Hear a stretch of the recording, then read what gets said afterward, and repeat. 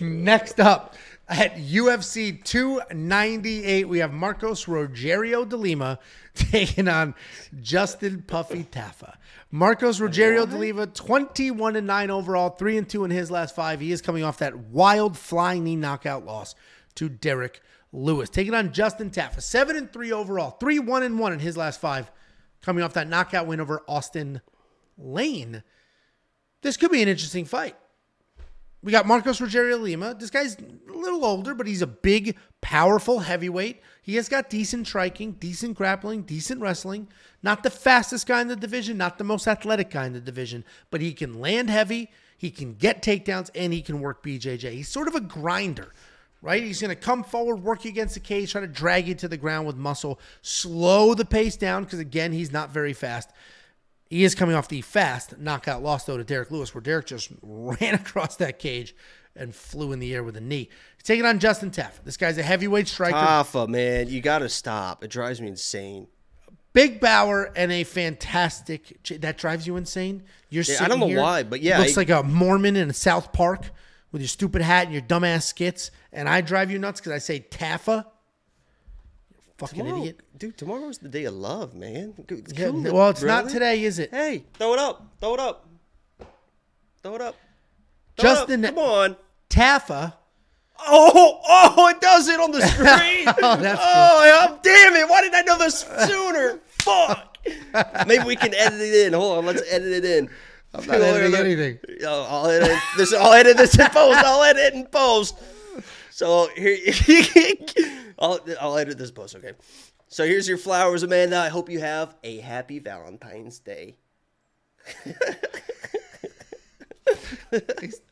Justin Tafa is a heavyweight striker with big power and a fantastic chin.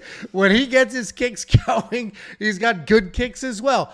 0 takedowns in the UFC offensively. He has also given up 0 takedowns in the UFC. If you take your time, you pot shot him, you could have some success. That's what Jared Vanderaa did. But if you can't, and you can't avoid that power, you're going to have some big problems. Marcos Rogerio is the favorite here. Should be the favorite. He is the more well-rounded fighter. He's the more skilled fighter of the two.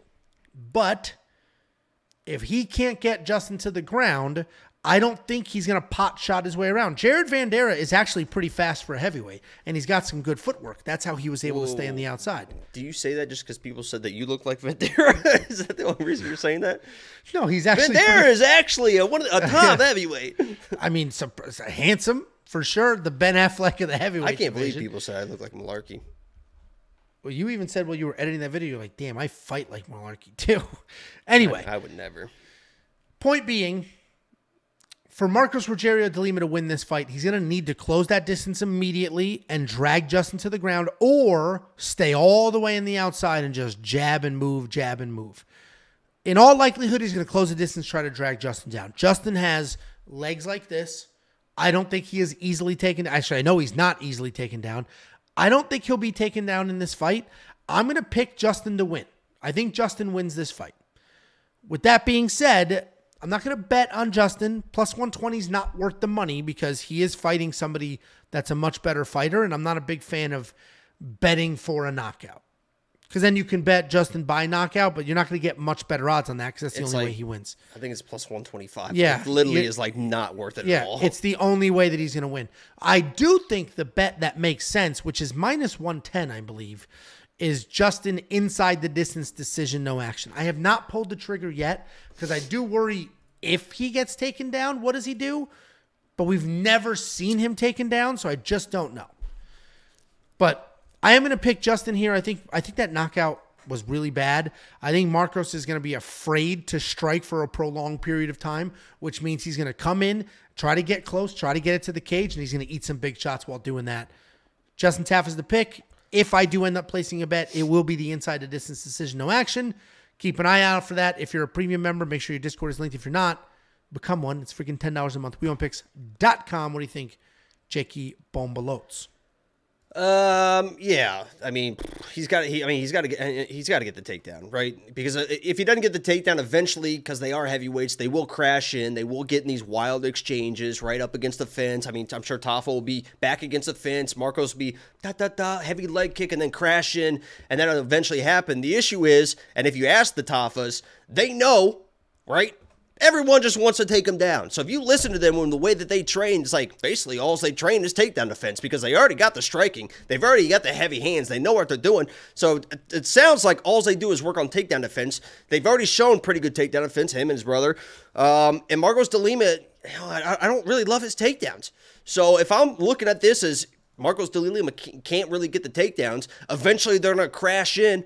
I think I trust Justin's speed and power. I think he can beat him to the punch in those positions, and that's kind of as simple as that is. I mean, heavyweights are pretty much come at you at face value, right? You can't really get too in depth with heavyweights. I think Justin Tafa is the faster striker. Obviously, can put anybody's lights out, and I think if they get in those exchanges, he will be faster to the shot than Marcos, and I believe he can do that. So I'm actually, that's weird to say, but I'm actually kind of high on Justin Tafa to get this done. But they're heavyweights, so. Yeah, they're heavyweights, and one of them's 38, and normally that's alarming. But heavyweights can last a little longer. Their careers can go a little farther out. We do have this comment here. Are you saying that you could start? You're thinking about starting yours? I could be the Randy Couture. Shoujo said Justin isn't Derek Lewis. I agree. He's a better striker than Derek. Derek Lewis is not a skilled technical striker. He's the most powerful striker the UFC has ever seen. But he's not a skilled technical striker. Justin Tafa is a skilled technical striker. So, yeah. Does he have that exact same power as Derek Lewis? No, nobody does. Not even Chet Conco. Not even Francis Ngannou. Not even Alistair Overeem. But he's a better striker than Derek Lewis is. Is he going to flying knee? No, of course not. But I think he'll blast the stomach. I think he'll blast the head, and I think he'll have some success here. So does Jakey Boy. $7,700 in DraftKings. You gonna spend that money on JT? I think so. Ooh, JT. Ooh, little. Yeah, ooh, is this a sign? Is this a sign? He is a dog, isn't he? The lock of the week. There it is. Okay. Don't be weird. Okay. I turned into a dog on V-Day. There you go. Crayons Nation's got it all figured out. I guess you'll find out. Before you go, let me give you $50. Anybody who goes to WeWantPicks.com/bets and signs up with any one of our affiliate partners gets $50 as a thank you. Use the link, sign up, make a deposit. We send you $50 as a thank you.